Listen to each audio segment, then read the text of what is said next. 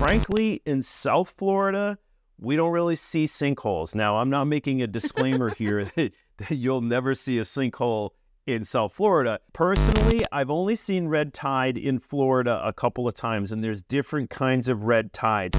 We all know about the beautiful beaches, the gorgeous water, the sand. We know about the weather. Well, in today's video, I'm going to be getting into all the particulars about some of these things that are going to be really important to you if you're considering moving to Florida. So let's get right into it.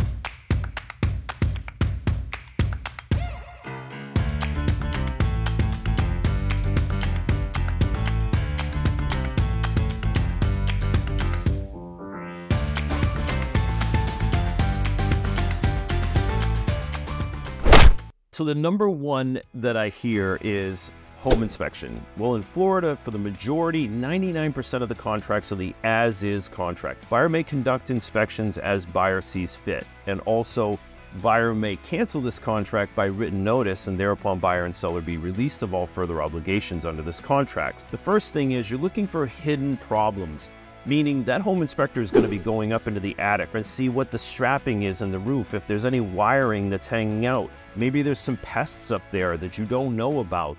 The next, financial surprises, unexpected costs. So you want to know what's going on with this house. There might be some things that need to be repaired, and you can negotiate those out. If you were to say not go to contract or not close with them, they still have to disclose those things. For instance, you want to be thinking about those safety risks, right? Negotiation. Again, you can use this as a negotiating tool to potentially reduce the price, maybe get closing costs back. Insurance. Now that 4-point and the wind mitigation report, that is going to be done into what those preventative things that you might want to do to repair on the house, or hey, maybe, we need to budget for that new roof. Now, and lastly, I don't want to leave out, there's something to do with a home inspection that has to do with China. I'm going to be getting into that a little bit later, so stick around for that. So number 2 is mold. I highly suggest getting a mold test, especially on older homes. Maybe on a newer home, it's a big deal because that can really be a respiratory problem for your family. I don't want to set off major alarms here or anything with, mold being a big issue in Florida. However, there's an old saying, it's never a problem until it's a problem. Number 3 is insurance. Now, this is a massive buzzword that's going around because in the last couple of years, we've had some hurricanes come through that have kind of wiped out some things, and the insurance companies have actually left Florida. So your insurance company is going to look at that. Do they have double strapping in the roof? Do they have shutters?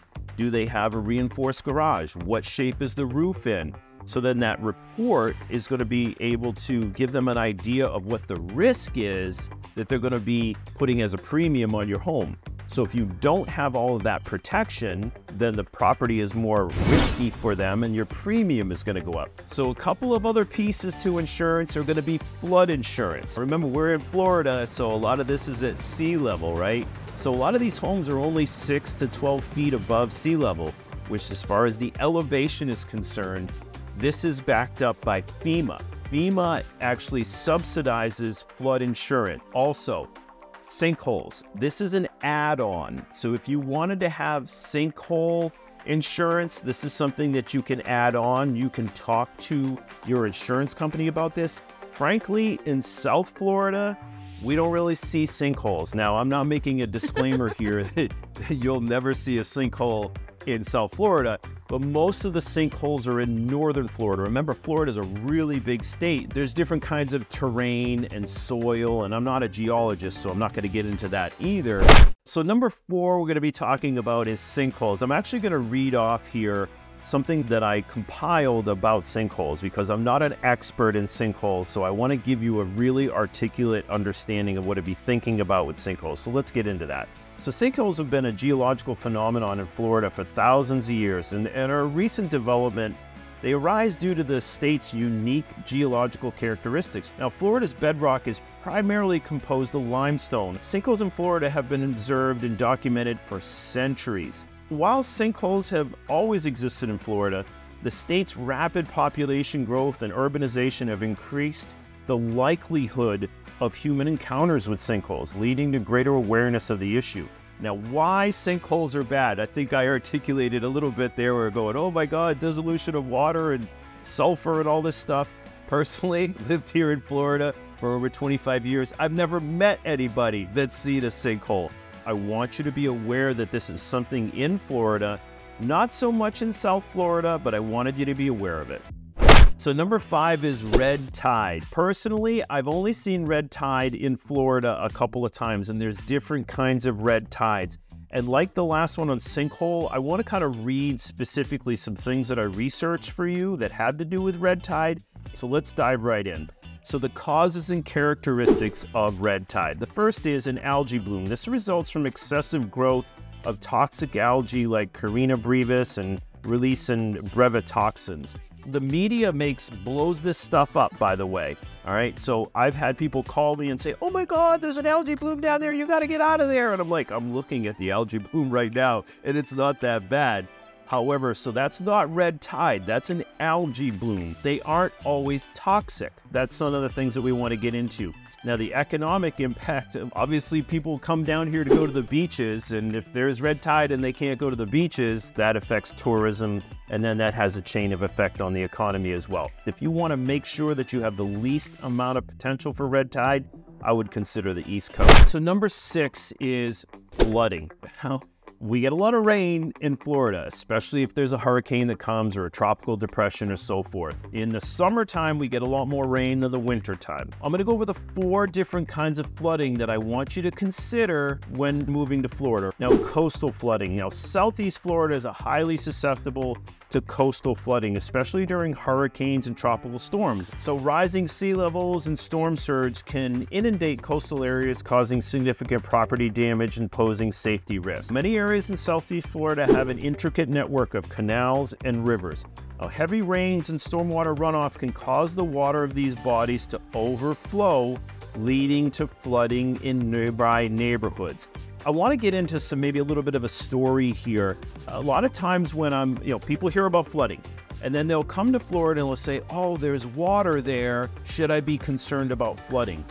And then I'll always go back to what did the elevation certificate say for what floodplain you're in. Just because you live near a body of water doesn't mean if there's a lot of rain that body of water is going to end up in your house. But if you are near a canal, that's definitely something to consider, but go back to that elevation certificate so that you understand how high above that median base flood elevation, what your risk is given a lot of that flooding. Now, the last one is inland flooding. Now, while coastal areas are particularly vulnerable, inland regions can also experience flooding due to heavy rains or river overflow. Now, homes located in low-lying areas or near bodies of water that are at higher risk. It's how high above that base flood elevation you are. Number 7 is homeowners association and condo association. With a homeowners association and a condo association, they are going to have done all of this different flood elevation. They're worked out all the insurance and all that stuff. They're going to have the hurricane protection, and they're going to have their bonded policy for that homeowners association for insurance. So homeowners fees, assess potential high HOE fees that could strain your budget. Now, this is something you want to look at as far as you have your mortgage payment, right?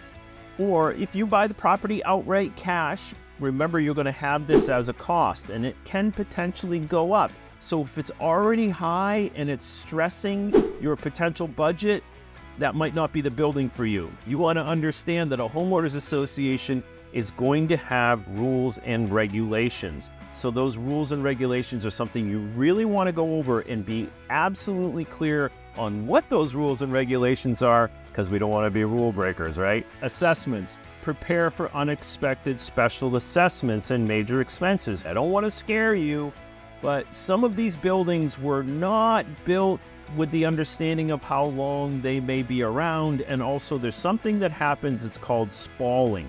Now, spalling is when moisture comes in, it gets into the rebar and rusts it out, and when it rusts it out, it actually is attached to the concrete and it creates a gap.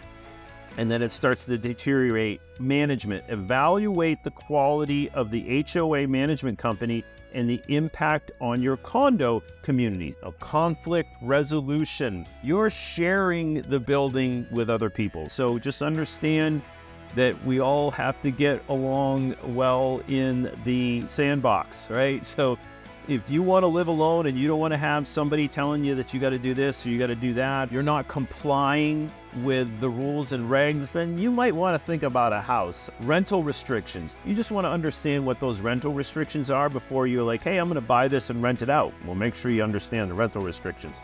Financial health. Again, review the HOA's financial health and the potential issue that goes into those reserve funds as well. Now, I'm super excited about number 10. It has to do with China, and it has something to do with when I first got into the business. I'd never heard of it. Actually, nobody had ever heard of it because it just came in when I got in 2006. There's a little hint.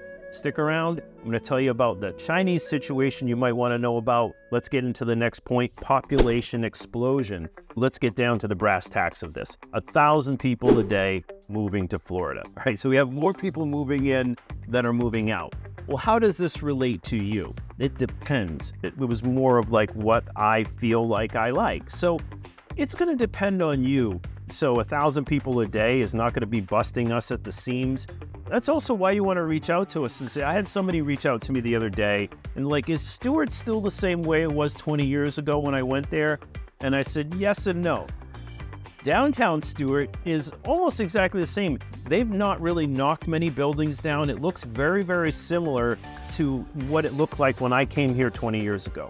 Number 9, crime. Crime. All right, so there's different kinds of crime. There's petty crime, there's violent crime, and then there's property crime. Now, I'm going to get into some specific numbers here that have to do with just averages of the counties in relation to the United States itself. So let's get into it right now. So crime in Palm Beach County. So this is just the average. The violent crime rate in Palm Beach County is 25.5, which is higher than the U.S. average of 22.7. Now, crime is ranked on a scale of 1 to 100. So 1 is low, 100 is high. In Palm Beach County stands at 44.6, which is also significant higher than the U.S. average of 35.4. Now, this indicates that residents and visitors to Palm Beach County should take extra safety property precautions when traveling in these areas. These are numbers.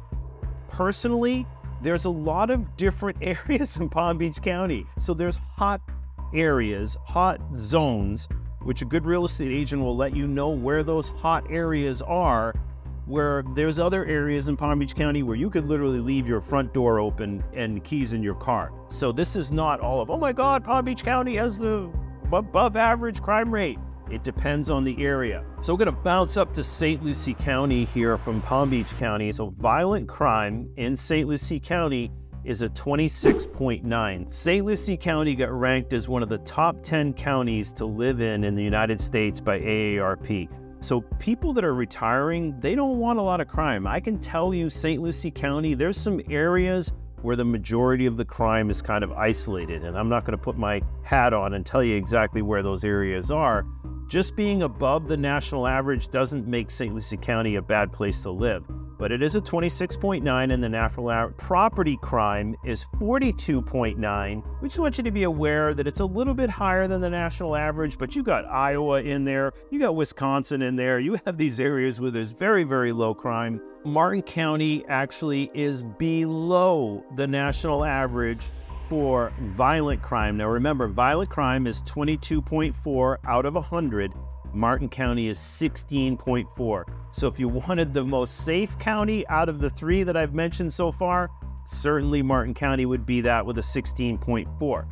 Now when it comes to property crime, Martin County is exactly the same as the national average, 35.4. Let's get into the last one, which is Indian River County. It's actually at 17.4 for that violent crime. And remember, the national average is 22.7. So out of the 4 counties, if crime is your biggest consideration, Indian River County would be the place that you want to go. Now, I'm glad you stuck around for number 10, because number 10 is Chinese drywall. Maybe you've never heard of Chinese drywall. I know I certainly had never had when I moved up here. Nobody had heard of it until 2006. Right around 2006, 2007 is when Chinese drywall came in. Why did it come in? Here's the reason. Inside of drywall, the major component in drywall is gypsum. Now, I'm not going to get into the, I mentioned earlier, I'm not a geologist, I can't tell you about gypsum, but what ended up happening was there was such a housing boom, the demand for drywall went up.